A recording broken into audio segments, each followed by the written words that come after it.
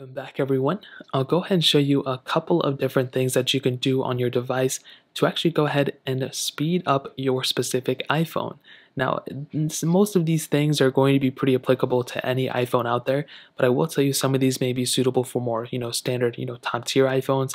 I will tell you as well, none of these things are going to like drastically change your experience on your device, but they can definitely help, maybe make your iPhone a little bit faster or maybe glitch up less. So the very first, portion of things I'm going to tell you to do are straight up within your specific settings app.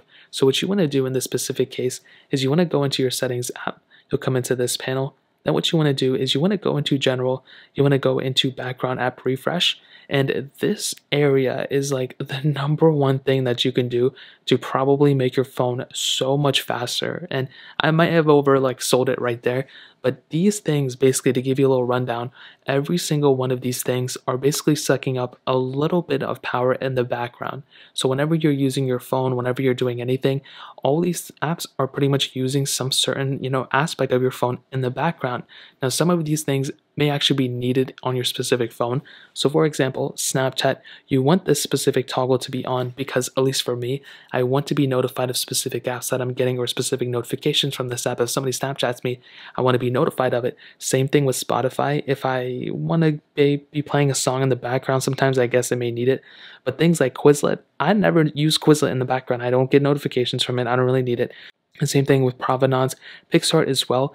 Basically, whenever you stop or toggle these things, you'll be stopping these things from using your phone in the background, making your phone a little bit faster here and there, depending on how many apps you go ahead and kind of disable. But also, you won't be notified of it, and it won't be even sucking up battery life in the background as well.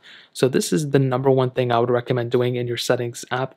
This can drastically change your specific, speed of your phone. And trust me, by doing it to basically any app that you don't use, it can really make a difference on your device. But at the same time, if you hop out and you go into your location services, so you go into privacy, you go into location services, and you do the same exact thing for all the apps down here, then you're also going to be saving up that much specific battery life and performance. But you can also turn off your location services. Now that may be a stretch, some people may actually need it, but by doing that, you can actually make your phone that much faster, which, like I said before, is seriously a really important thing that I would recommend every single person doing. So that's kind of like the first half of things I would recommend doing on your specific settings app, that you can go ahead and make your phone that much faster. But I will tell you, there is another couple of things that you can do, which is the second portion of this video, which doesn't really require you to go into your settings app, but it's pretty much everything that's going on with your device right here. So first of all, believe it or not, some of you may know this, widgets can actually take up not only a lot of battery life, but can also take up a lot of performance on your device as well sometimes.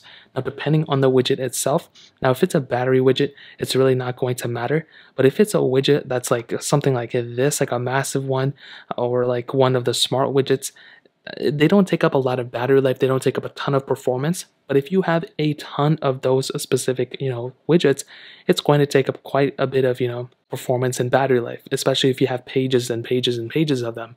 A widget, because it has so many more background processes, is going to take up more performance and more energy than a specific app, for example. So by deleting those widgets, you are ultimately going to be saving yourself that much more battery life and that much more performance. So if I go and click here and I click remove widget, every single widget I delete is going to help me out in the long run of making my phone that much faster. Now on top of that, all these apps and stuff that you have, if you want to delete an app, go for it. But I would honestly tell you, as I said before in my other video, a huge thing that you can do to make your phone that much faster too is to make sure that you're not on low power mode. So right here is low power mode. If I have it enabled, it's going to pretty much make my phone that much slower. It's going to try to save and preserve as much battery life as possible. But you don't really want that to happen. So if you want to, make your phone that much faster, turn off low power mode. And I would honestly also recommend, if you have a super old iPhone, to probably recommend, getting the battery replaced, because a lot of the performance is tied to the specific battery life of the device. So that's another pretty much big thing I would recommend too. So those are a couple different ways to make your iPhone that much faster. If you guys have any other questions or anything like that, let me know in the comment section below. Hit the like button, that would mean so much, but definitely hit that subscribe button. Every single subscriber that we get really does count. So it means so much if you guys can hit that. Also check out the other links down in the description as well. My Twitter, my Instagram, my other channels. More importantly than everything else, I love every single one of you guys. Hopefully I'll catch you guys in the next video. Peace out till then.